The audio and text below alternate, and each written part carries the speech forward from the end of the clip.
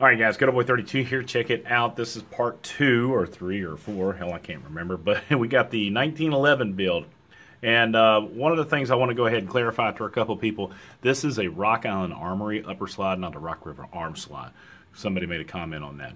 Also would like to thank TT Dante Cholo, who sent me a picture of his 1911, and they almost look like twins, which is interesting because we got almost all the same parts, the grip, everything. So thank you very much for sending it in.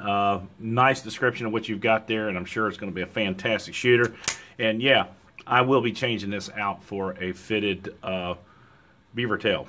But anyway, the purpose of this video is we are going to take this bad boy right here, and we're going to tune it up. Now, I'm not going to do it on screen because I don't feel like I have enough experience to provide anybody any information that would better their ability to do it. But what we are going to do is take this thing.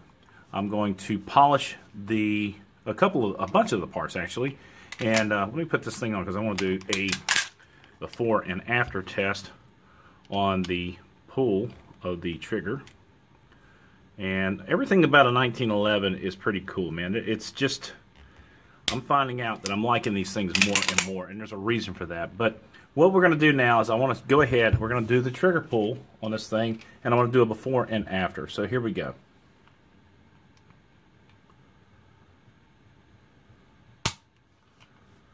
Alright, so right there, hold on one second. We zero it in there. All right, we're just right at 5 pounds, exactly, almost exactly. So remember that, 5 pounds. So what are we going to do to this thing? Well, there's a bunch of different little boogers that we're going to do to it, and I'll go over those here in a few seconds. What I'm going to do is I'm going to take it down, and after I get done taking it down, I will be right back. So here we go.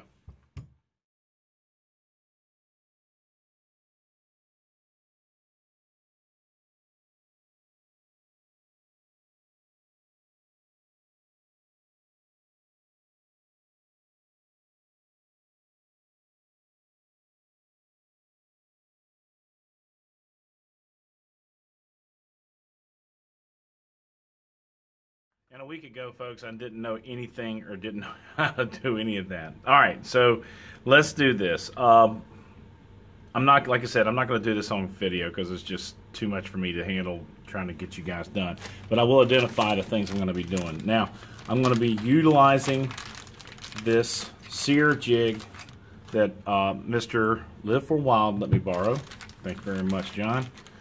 And that's going to be one of the tools I use. Now the other tools I'm using my knife sharpener because I don't have all the stones that I need. But this is pretty much what you're using to hone those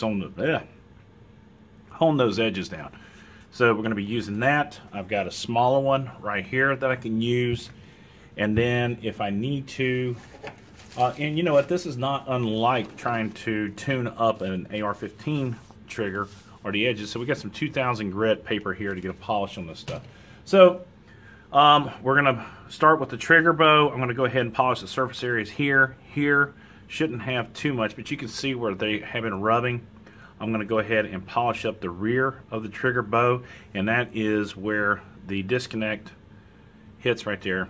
I'm going to go ahead and polish up the edges of the sear and the contact areas here. We're going to go ahead and I'm going to polish the contact edges of the spring here. We're going to polish the edges and get rid of any kind of burrs on the trigger spur or hammer spur. And what else? We're also going to take a look at the interior of the frame here to make sure that we don't have anything crazy going on in there. But that's it pretty much. So we got a 5 pound trigger pull. We're going to maybe do some adjustments on the spring to see if we can lighten that up. But the main thing is to get that thing crisp. Ideally, I'd like to be around 3 pounds, but we'll see. So anyway, we'll check back here in a few minutes, or maybe a few hours, and see how it goes. Stand by.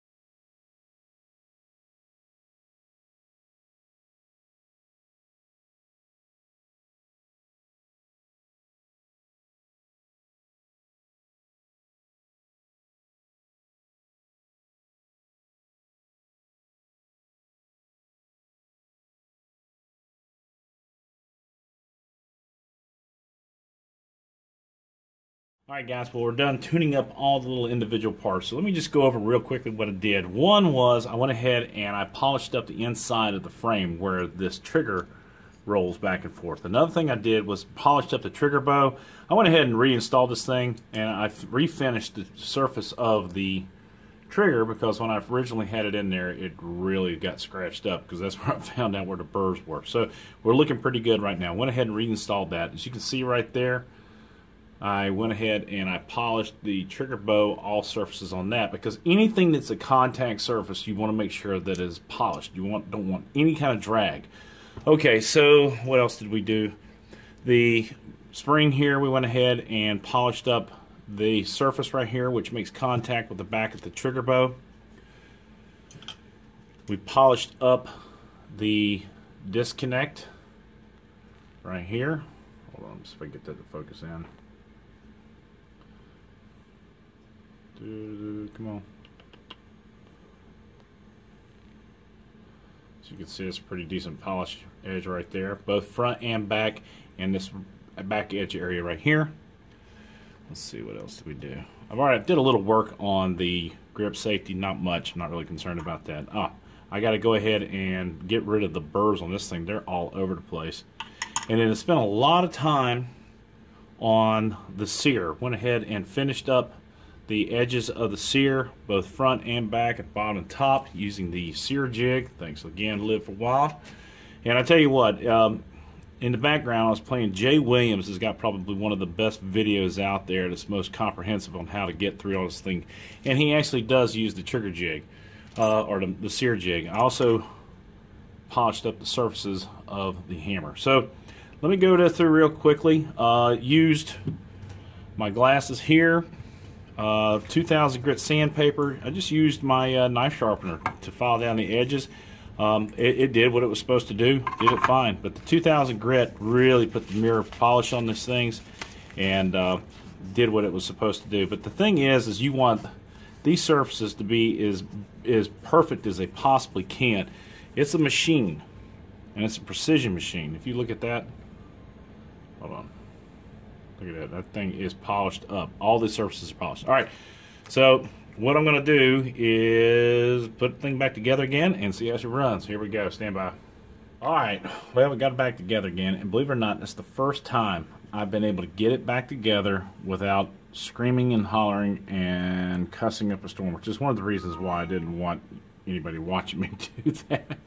But function checks. Everything appears to work. Oh my gosh. Alright, so the first thing I want to do, I did an adjustment on the trigger. I pulled out the little bows on the trigger bow, and that should have shortened up the reset a little bit.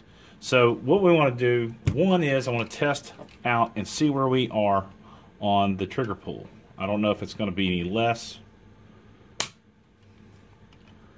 Well, yep. Let's see if we can get that to come in focus. I want you guys to see that. Just a little bit, just a hair over 3.5 pounds. All right, so what I want to do is I want to see what the reset is on it. That is so smooth.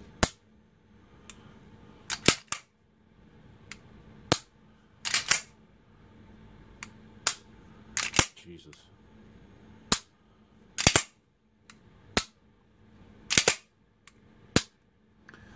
Probably need to go ahead and replace that trigger on down the road. She's wiggling around in there pretty good. I don't mind. That's it. I'm very happy. Very happy. All right, we're going to go ahead and put it back together again. I'm going to take it out and shoot the shit out of it tomorrow and have a good time. Guys, that's it. Again, thanks very much to Live for Wild for allowing me to use the sear jig. This was very helpful. And you know what? What a great learning experience. It's absolutely unbelievable. I followed Jay Williams, his YouTube channel. He does a great job leading you through the step-by-step process. As a matter of fact, he does it so slow you can actually do it with him because it's not like it's like his first time. All right, well, oh man, I'm so happy. So we put some G10 grips on this thing, order a new slide for it, and really deck it out. So anyway, guys, got any questions? Leave me in comment sections down below. If you like the video, please give it a thumbs up. Subscribe if you haven't already done so. Skoda Boy 32, support the boys in blue. God bless America. God bless those men and women in uniform. 24/7 for our freedom. Because freedom, look at that. Look at that one more time. Look at that. That's sick. Wow. Freedom's not free. Skoda Boy 32. Out.